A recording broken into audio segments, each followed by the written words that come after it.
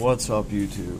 I am posted up chilling, running this event, mystery research facility, and really just getting to know these characters the best that I can. Now, I'm having a lot of people ask me about re-rolling. Nier, should I re-roll? I just had somebody ask me, this particular person rolled some Dr. Stone characters, and now he's asking if he should re-roll.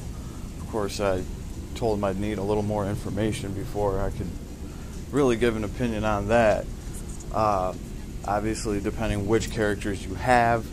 But you know what? I figured, why not just make a vid real quick and talk about it? And I don't know about real quick either, because this is actually kind of a complicated thing, depending on how you want to look at it. I forgot to throw Beast Hunter in my other...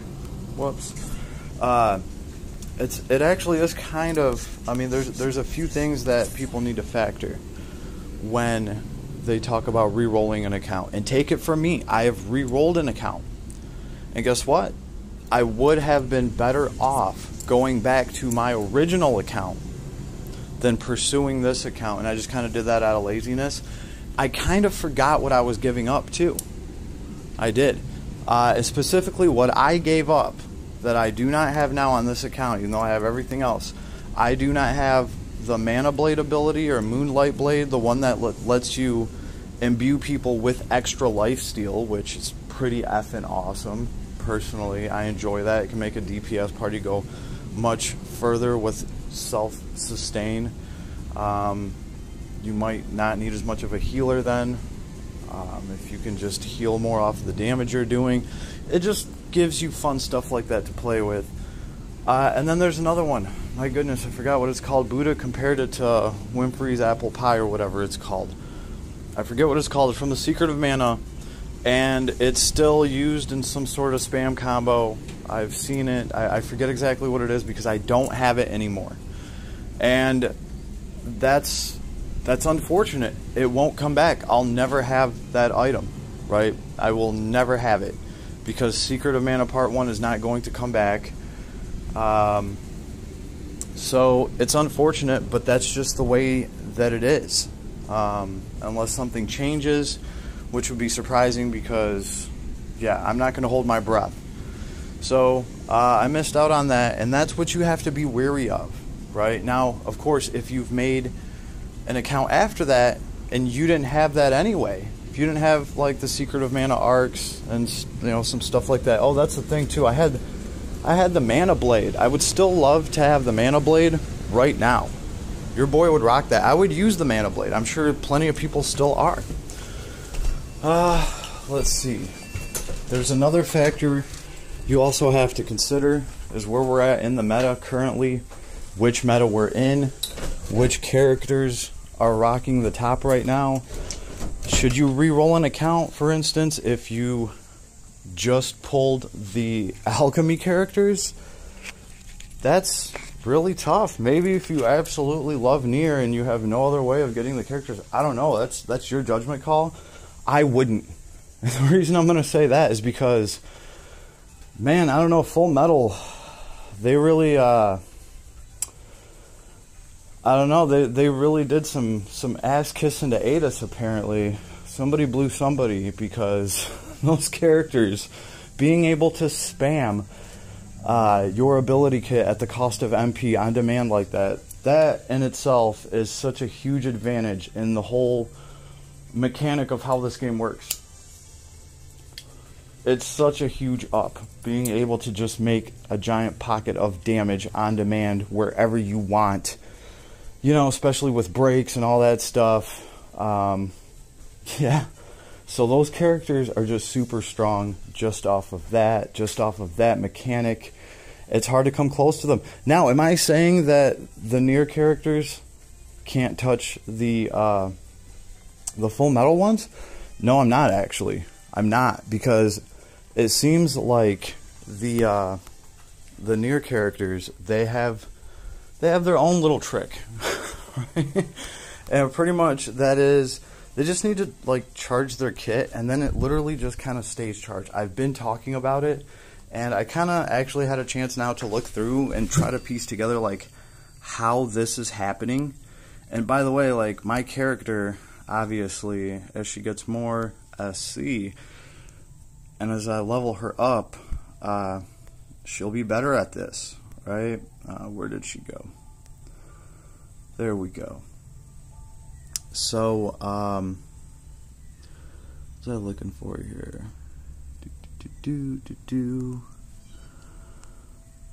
Here she is.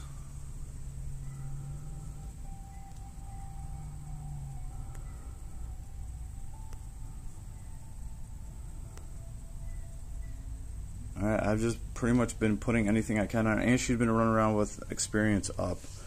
I actually kind of forgot to take that off when I was killing a bunch of stuff, so she probably could have done much better with 12 more SC. Right? But where is it? These characters. Okay, right here. Support Unit Pod 042. And this is the one that they all seem to kind of have. I believe Nines has this. I'm sure A2. 2A will have this ability as well. So every 20 seconds, if hit points is below 50% or less, restore hit points 8%. Every 30 seconds, remove a basic status ailment, which is awesome. And if all skill stock are 0, restore 4 SCT, or SCT 4 seconds. Okay? That last part right there, okay, when all skill stock is 0, and you recover 4 seconds, really think about how that works, okay? Because you can spam everything out to the point where it's nothing, and then as soon as that happens, you recover 4 seconds. One of your abilities will probably charge, and you'll drop it instantly, and then you're back down to nothing for just a second, and then everything recovers 4 SCT. Another one of your abilities charges now, and you drop that one, and from dropping that one and getting 4 more seconds, you get your S1 back. It's like this crazy vicious cycle. If you just start tapping all her abilities and just spamming the shit out of them, you'll kind of see how this greatly improves the way that this girl eats. I don't know, that's just the best way that I can describe it, but surprisingly, just that very last part there, in my opinion, is a very powerful thing, right? If all skill stocks are 0, recover SCT 4 seconds. That's just phenomenal to me, plus how fast her kit charges already. Very powerful, very controlling kit. I mean, she's throwing people up into the air. Could be nasty for arena. What I'm going to say about running her, though, you need to hit with the S3 first. The S3 is a straight up teleport for her. It will get her there. And then from there, you absolutely wreck with S1 and S2. They just make crazy combos, super high hits all around her, tons of damage, crazy effects. But you are going to want to use the S3 to initiate your attack. All right. They couldn't give this girl 2 other jump abilities. She would just be broken, stupid. Like, yeah, that is perfectly fine with me. I'm very happy with the way that they did this, just because of how ridiculous she is. And I like that. It makes you have to hang back for... But in reality, look, in reality, you can pretty much start off with your S3 charged. We all know it. Between quick trigger and charge S3 and whatever else you can get, that's really all you need. And then she's going to be able to get into combat with something and probably kill it, right? You know, the S1 and the S2 just provides combos for days, throws people up in the air, disrupts people.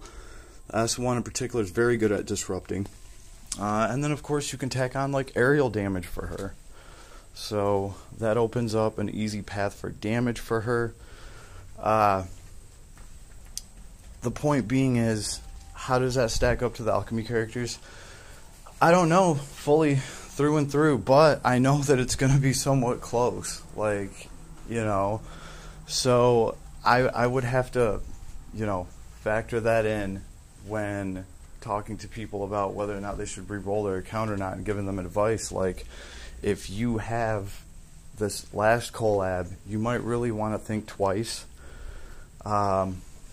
You know, if not, maybe that's a different story. Like I said, this one guy, he said he walked away from the game after Dr. Stone, and now he's coming back because of Nier. You know, should you re-roll for Dr. Stone? Again, obviously, maybe with Dr. Stone you don't have the Secret of Mana characters and stuff like that. And if it's just the Dr. Stone characters, Kohaku is pretty much getting out-tiered at this point just because of her damage cap. That's all there is to it. She's still fun and awesome to play, you know, and the way that she chain combos through people just looks badass, and she's always fun, but she is outclassed and outdamaged at this point. Dr. Stone can be very useful, right? That would be probably the most useful character there out of a bunch for a new account, but it all depends on if you have like the Staff of Science for him or whatever. You know, Chrome would be useful for farming. But other than that, these characters are going to outclass the Dr. Stone characters. Even Tsukasa. Tsukasa is a super powerful character. Actually, Tsukasa would do great against 2B because he's all dark, and she is inherently weak to dark. But then again, for Tsukasa, you need his arcs. You need the arcs for the spear. You need the yoga spear style or whatever it's called. You need all the spear masteries and all the raise dark and crit dark damage. You need all of that to really make those characters the bomb. But, you know, so it all really depends on what you got. So when people ask me, should they re-roll, really, it all depends on where you're at. I said myself, I've re-rolled just to have a UR arc around when they came out. And what did I end up out of that? I ended up with, like, I have a level 5 Dragonoli or whatever the hell we want to call it. The dragon, Roland's dragon. Mine is at level 5. That's what I got. Oh, geez. You guys are going to have to give me a second. I'm sorry. My tooth hurts right now. It's part of the reason why I'm recording, is just to get my mind off of it. So thank you for helping me get through this, guys. Yeah, I have Roland's Arc at level 5. That's all I got out of it. What I gave up for it would be the Secret of Mana, you know, arcs and abilities that I can't get now. I mean, I missed the Mana Blade one alone. I think it only cost you at 6 SC to run it on a buffer. And I just thought it was a cool buff to be able to give out to people, especially for a boss fight. So, you know, think about that. Think about, you know, any items that you have from any collabs or stuff that's not going to come back around. Like, is it worth it to give that up? So really, that's up to you. Me personally, I still have a bunch of gameplay I can do, so I can grind up some Lapis, and that's what I'm kind of hoping to save me for part 2 of this. when the other Android comes. So yeah, that's what I'm going to be doing next couple of days, trying to grind everything out. But a lot of people, they don't have anything to grind out. So that's another reason, you know, for you to restart, is you got to think about that, is when you restart and you start with these characters, you are going to have a bunch of grindable Lapis in the game again that you can use in future banners, or obviously these banners right now. So, you know, mull it over, everybody. Really think about it, because it kind of is really an investment of your time. Like, you're going to sit there and re-roll for a day or two. If you're lucky, you'll get both of the androids and a rogue. Here's what's interesting. I will say this. Nines actually seems pretty damn competent. Right? So you're going to be starting with a status character that actually has decent intelligence and strength. He could throw some magic. I think you could make him into, because he does break, and I think he does buff. And he throws some of these, so he's just kind of like a mixed bag from my assessment of him, my quick overview. I could be wrong on that completely, but that's just kind of what he looked like to me when I looked over him real quick. But you could make something like this work as a really good support character for the other two androids. And yes, I'm sure both of these new collab androids would absolutely wreck Last Cloudia on a new account. They would go through and just pop, pop, bang, bang. And I'm sure it'd be a blast to play through, and you would get to unlock all the grindable lapis that becomes available to you when you reset the game. So there's that to think about, and that is part of the reason why I kept playing on my new account and didn't go back to my old one. But really, in hindsight, I should have switched back instantly. Like, I would have got the UR arc anyway during the celebration, and now I would still have, you know, these missing arcs that I can never get now, and these abilities that I probably will never be able to get now. And some of them are still being used right now. Right? You look at some of the senior players, they're still using these things. You know, it's like just spam for MP and health, and Buddha's covered it in a couple videos. He's brought it up because I think it kind of stings that he doesn't have it either, and I'm like, yeah, I'm right there with you, bro, because I restarted. So it is what it is, guys. All I'm saying is think about all of this before you do the same thing that I did. And hey, maybe for you it might be worth it, because, I mean, these characters are just effing ridiculous, and I can see a lot of power coming out of them.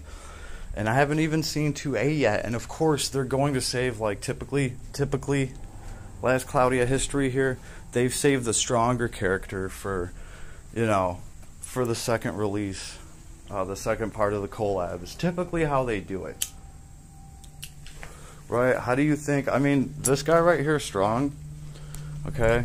But Colonel Mustang, this fool, throwing his S3 with, I mean, this guy totally rapes this system that is made for him with spamming his kit out of his MP pool. He just absolutely just takes advantage of it in the worst effing way possible. That S3 is just stupid. 20 hits to everybody or whatever it is. I can't even count it. It's just so much. It's such a huge area. It might as well be a goddamn spell. And it is. You're using MP to burn it. Oh yeah, and you can use a little bit more MP. Not a little bit, but you can use some more MP, and you can sharp eyes damage on top of that too. So it just becomes insane. Yeah, and he was the second character to drop. So it just typically has been the second character. Even Tsukasa. Tsukasa was the second character, the secret character. You guys got to remember, this guy was the secret sauce. This guy was the secret sauce. If it wasn't for the Sakura, I'm sorry.